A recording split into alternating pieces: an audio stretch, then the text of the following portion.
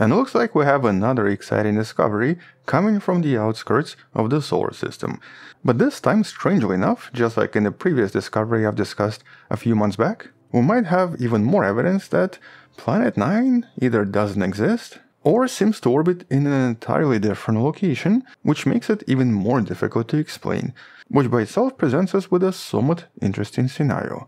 And so let's discuss these new discoveries in a bit more detail, but let's start with a brief overview of what we actually know so far and what it's all about. And well, for the past few years, quite a lot of scientists were pretty certain that Planet 9, or essentially this mysterious ninth planet, potentially slightly smaller than Neptune, seemed to represent the best explanation for some of the observations from the solar system. For example, very strange orbits of extremely distant objects, especially objects we often refer to as sednoids, a type of a trans-Neptunian object with extremely elliptical orbit, and whose orbit is far enough from Neptune where it does not seem to receive any orbital effects from any of the major planets. And they're called sednoids because of the first member, Sedna.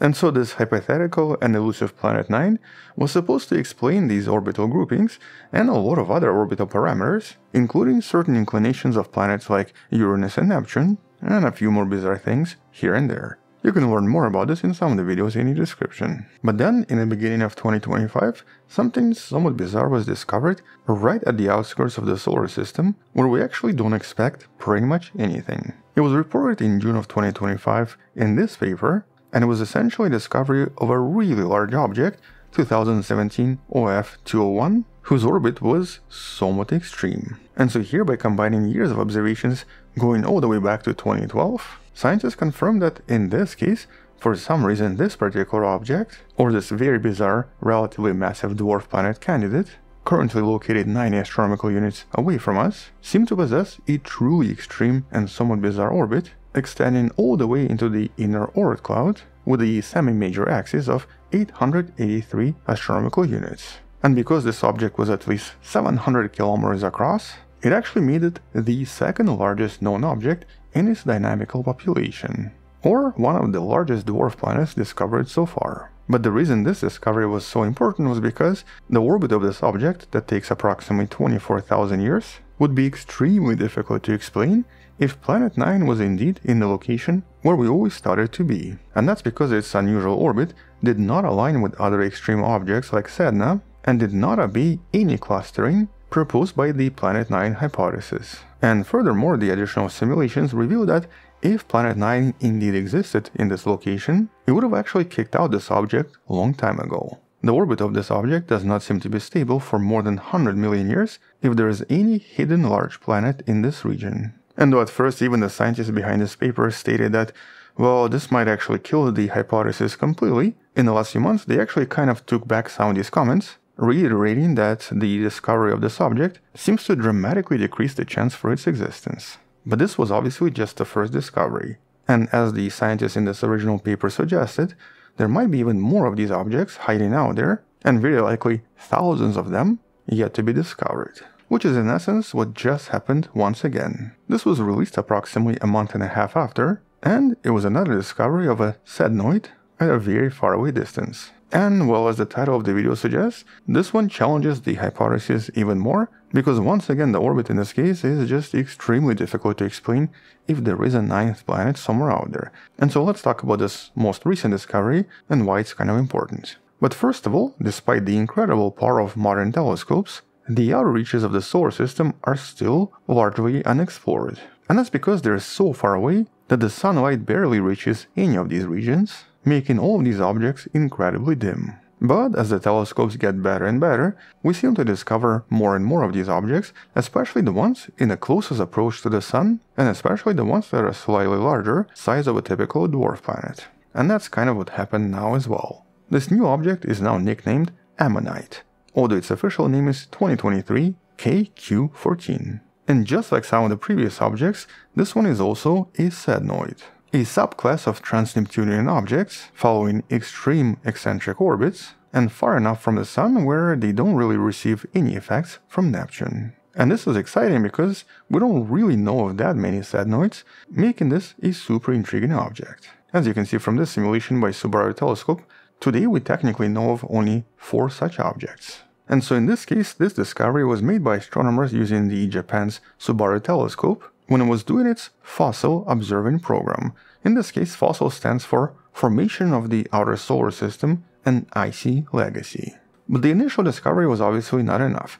Here they had to find additional observations and possibly even pre-discoveries in order to determine its orbit. And so by using the Canada-France Hawaii telescope that contains some of the other data, researchers confirmed the existence of this object and confirmed its orbit by looking at pictures from 19 years ago. And this particular object seems to be quite unique, or at least unique in terms of its orbit. And that's because here computer simulations show us that the orbit in this case must have been stable for at least 4.5 billion years, going back all the way to the beginning of the solar system. But in the past, approximately 4.2 billion years ago, its orbit must have been similar to other sednoids, yet right now it seems to find itself in what's known as the odd gap.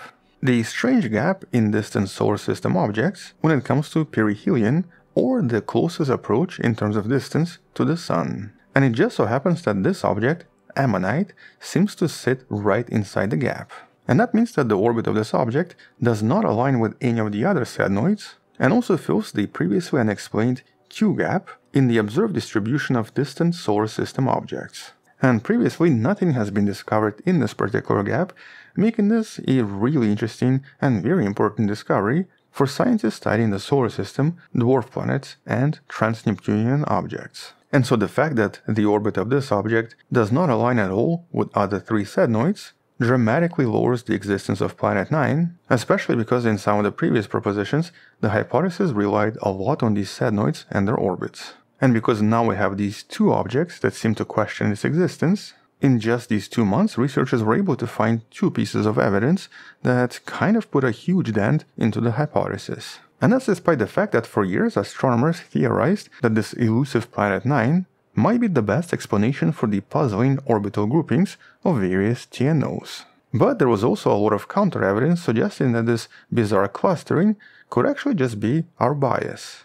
And in reality, a lot of these gravitational influences seem to possibly come from the galaxy itself, or from the so-called galactic tides, and not from some kind of a mysterious planet. And so because in this case we have another object whose unique orbit does not align with the hypothesis, and with other sednoids, this dramatically lowers the likelihood of Planet 9, or at the least places a huge constraint on its possible size and its potential orbit. Or just to rephrase this, here we have these two major outliers that are currently extremely difficult to explain if Planet 9 really exists. And since one of these objects would have been kicked out from the solar system based on previous simulations, right now, in 2015, a lot of proponents of Planet 9 hypothesis are going to find themselves in a somewhat difficult situation that's going to be kind of hard to explain. But obviously this is not the end, and obviously there are additional explanations. As a matter of fact, it will very likely take at least a few years and a lot of observations from new telescopes such as the Vera Rubin Observatory in order to find even more objects to either clarify where Planet 9 could be hiding,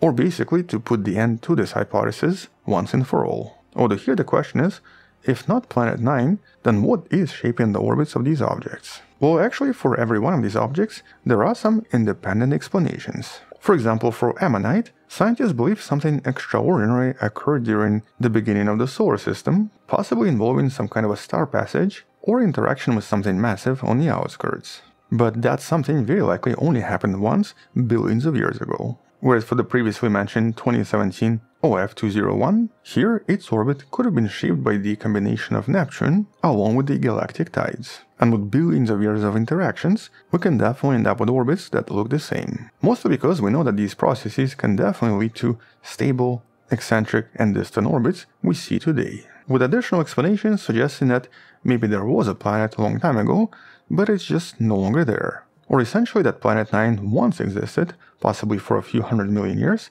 and was then kicked out. But that would be extremely difficult to prove, mostly because there is really no evidence for any of this anywhere. But whatever the real answer is, these two discoveries are still very, very important. Because they're not just challenging the hypothesis of Planet 9, they're fundamentally changing our perspective of the solar system, because both of these objects are primordial, basically fossils, and studying them is crucial for understanding the full history of the solar system. Moreover, the first object I mentioned is really large, And that of course implies that there is a substantial unseen population of similarly large eccentric objects, thousands of which have not been discovered yet. Which can also imply that the Kuiper Belt could actually be much larger and much more massive, possibly representing at least 1% of planet Earth in total mass. Which of course implies that the solar system is still hiding so many different secrets. But luckily for us, because of these new observatories, like the Vera Rubin Observatory, we're getting just a little bit closer to solving all of these mysteries. And Vera Rubin Observatory is going to begin its decade-long Legacy Survey of Space and Time, or LSST, very soon. Which honestly means that for the next 12 years or so, we're going to have so much to discuss about the solar system, and of course everything else Vera Rubin discovers around us. And well, chances are that in the next 10 years, we'll probably have our final answer in regards to Planet 9. We'll know exactly where it is, if it exists, or we'll know exactly why it doesn't exist, and what created all of these bizarre effects. And so on that note, once there are some additional discoveries, we'll come back and discuss this more in some of the future videos. Until then, thank you for watching, subscribe, come back tomorrow to learn something else, support the channel on Patreon where you can find additional videos without any ads, and can DM me directly, or by joining the channel membership where you can get additional footage, early access to various videos, and some other stuff. Or you can also buy the Wonderful Person t-shirt in the description. Stay wonderful, I'll see you tomorrow, and as always, bye bye.